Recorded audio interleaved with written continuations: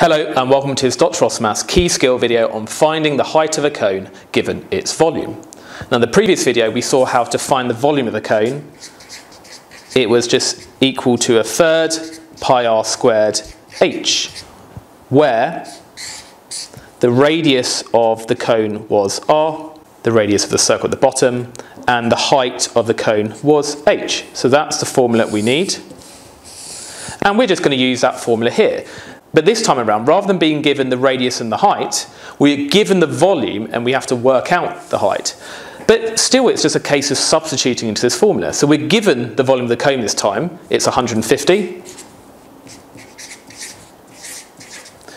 equals, and then 1/3 times pi multiplied by the radius squared, which is 5 squared, multiplied by the height, which we don't know. So let's call it h as it is there. Now, we want to get h on its own. It's been multiplied by the 5 squared, the pi, and the 1/3. So we just need to divide that 150 by all of this stuff here. So if we do 150 divided by 1/3 times pi times 5 squared, that will just leave h on the right-hand side. So I just need to put that into my calculator. I'm going to use the fraction key to keep all of this stuff at the bottom together. So 1/3 times pi times 5 squared. And that gives me, for h, 5.73, and it's going to be centimetres, the unit, to 3 significant figures. So that is the final answer there. What about the second one? Now, the difference with this one is that the volume is given in terms of pi. Now, when they do that, the pi will typically cancel in your equation. But let's do what we had before.